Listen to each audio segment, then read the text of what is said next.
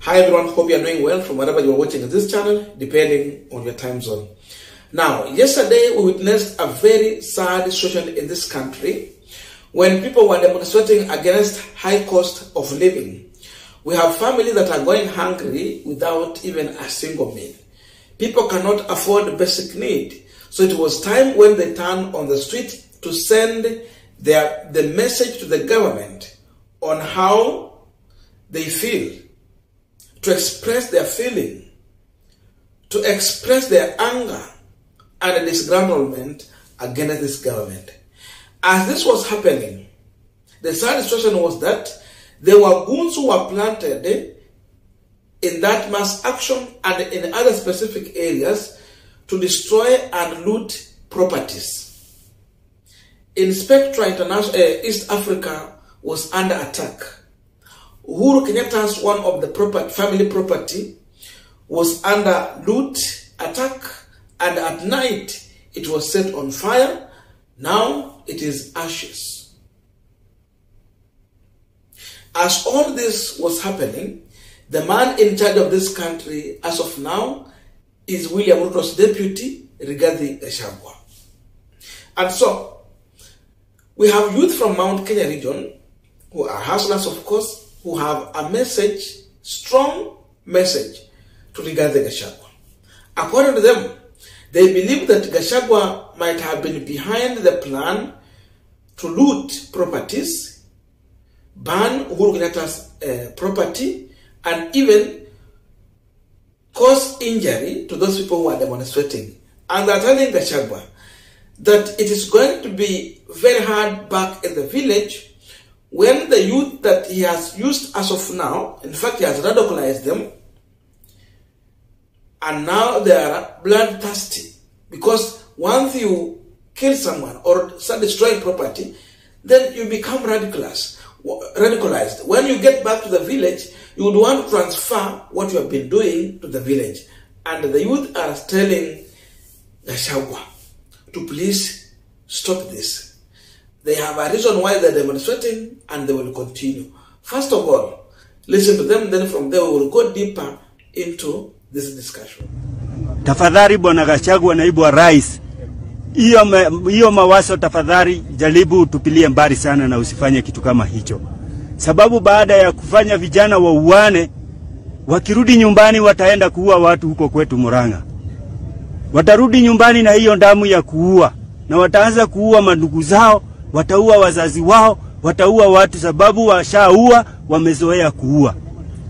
Kwa hivyo watu wakae nyumbani. Kama mtu haendi maandamano, wenye tunaandamana tuandamane, kwa sababu hiyo ni haki yetu ya kikatiba, na tutaandamana Monday na tuandamane Thursday na siku ingine ambayo itahitajika kuandamana mpaka wakati Ruto atashukisha tax. Hii tax nyingi unatuwekea Bwana Rais ndio upate pesa ya kulipa Kidero. Kidero ni mtu wa kupea every month 1 million, na Bishop Wanjiru, watu wenye wako na pesa na unawalipa na pesa zetu sisi wanyonge. How comes unaweza finyiria hoka kama mimi mchuuzi wa kurandaranda na mali yangu nikiuza mimi nikupatie tax uende ukalipe watu 50 pesa hiyo yote?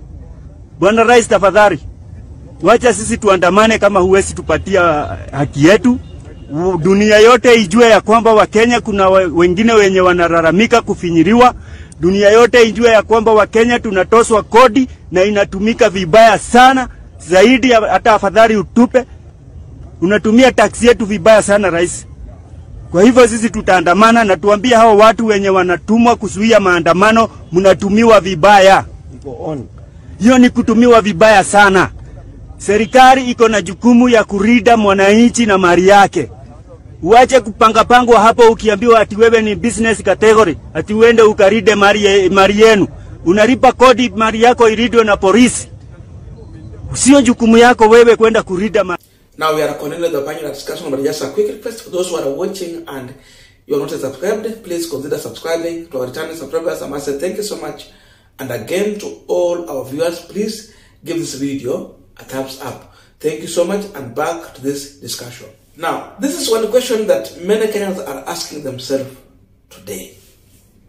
Why is it that Kikuyus have been incited against the other Kikuyus when Kalenjin are now uniting, I'm saying this because the Kenyatta family properties is under attack. But if you check back, in Rift Valley, we have Moi properties. Those properties are protected. In fact, not long ago, the Moi family got a contract from the government to do with the issue of power generating. One of the company associated with the Gideon Moi got a contract. So in one hand, these ones are fighting their leader, and on the other hand, the other side is being protected. That's a question we leave for Kikuyus to maybe answer. But what I'm learning from these guys who are addressing Gachagua, they are well informed about the economy and how the government is being run. There are serious questions they are asking here. That when you send people to destroy Uhuru Kenyatta's property, how does that one affect us? Is there any way these things is affecting us?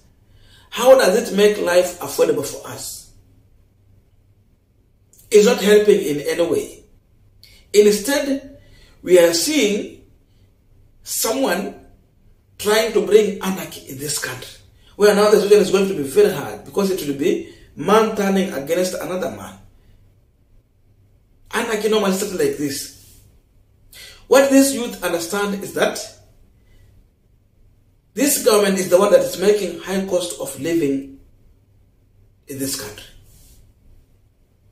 The reason behind this, they are telling the government very clear that you are overtaxing us to go and pay people like Kidero, people like Bishop Margaret Wanjiru.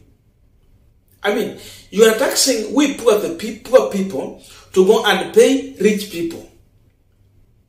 So they have confirmed one thing to Gachagua and whoever cares. They are going to be in the mass action. They are going to demonstrate as long as high cost of living is at play. They will demonstrate until this government will lower the cost of living. So going to destroy Uhuru Kenyatta property is not going to help. It will not stop people from demonstrating. They understand that their taxes is being abused. When you go ahead and appoint 50 CASs, whereby everyone will be pocketing more than 1 million shillings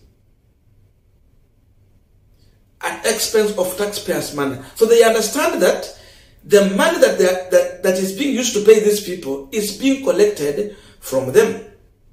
They are the ones who are being taxes. Imagine taxes are high, and then the cost of living is high.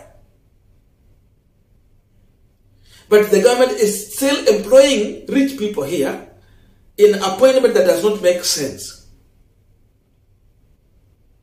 These were just reward to politicians. So they are telling this government, look here, we will demonstrate, we will not stop until you sort out the mess as far as the issue of high cost of living is concerned. They are also worried that when you take youth, then you send them to go and destroy property to kill people. These people normally become radicalized and they turn to be bloodthirsty. What do you expect them to do when they get back to the village? Today they got some goats, sheep from Uhuru's farm. They have sold, they got money. Others have slaughtered, they have got a meal. The day they will lose that meal, the day they will not have that thing to loot, what are you telling these people? What will they do in the village? Are you not turning this youth into the Mungiki, which was destroyed a long time? It means they will resort back to such kind of chaos. So if there is any man who is encouraging anarchy in this country, according to this youth, then it is William Ruto's deputy. That is the message they have for William Ruto and for Gachagua. So it is clear, poor people are being oppressed and even brutalized by police officers. They are being oppressed at expense of serving the interests of few rich people, like Kidero they have been able to mention. And a few youth are being used. You are being told that, oh, you are a business person or you are in business category, so we are recruiting you to go and protect properties. The question that these youth are asking to Gachagua, what is the work of police? Why are police drawing a salary? Why are you taxing us? You tax us because you want to provide security to us by paying police officers to provide security to our property and to we Kenyans. So when you come back and recruit youth to go and you tell them they're going to protect property, yet at the end of the day, the real goal was to go and destroy property. What are you telling Kenyans? So the message is clear to Gachagua. These youth are saying that they will not stop going to demonstrations. They are going to continue with the demonstration. The only way for the government to stop this is to lower the cost of living. Once you bring unga at 7 shillings, there will be no demonstration. Once you reduce the price for fuel, so that border riders will have fuel at affordable price, and even those who are using will afford. The matatu industry, you know, those who use the matatu, those who use the border in transport, they can have affordable means of transport. That is how you will reduce people from the street. But if you continue with this stupid way of countering the demonstration, it will not work. In fact, you have just encouraged more people to go and demonstrate. That is the message from the youth to Gachagua. They will continue with the demonstrations.